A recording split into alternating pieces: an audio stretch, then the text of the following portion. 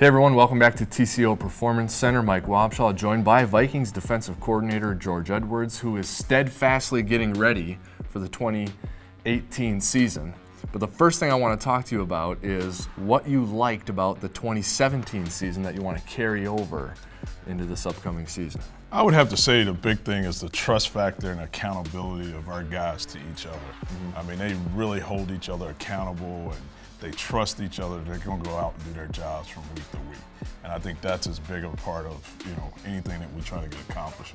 And is that trust built up during times like this where you're meeting and practicing and there are no games going on and guys are out there working just as hard as they would work in a game? And there's no doubt about it. I mean, the off season is a critical period for us to get better with, at the things that we've identified that we want to get better at.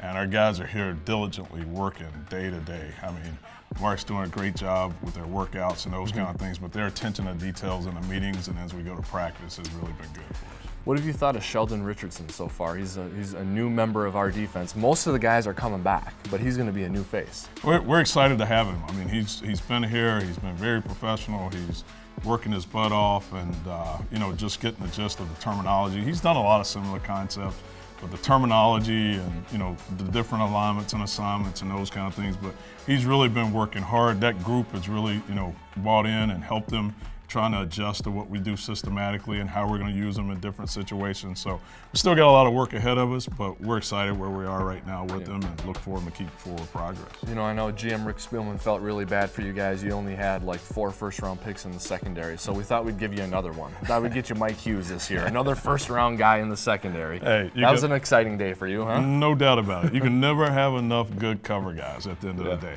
And he's the same way. He's come in and really paying attention to the detail. I mean, we're moving him around, looking at his skill set in different positions for what we do defensively and how we can use his skill set. So he's got a lot on his plate right now, but he's working hard, and that's what we can expect from him right now. I have visions of you and Andre Patterson and Robert Rodriguez just like laughing at all the great defensive linemen you have and all the different things you can do with them. You guys have a really good looking defensive line. I tell you what, that's a very unique group, and that's a credit to them, not only as football players, but as men.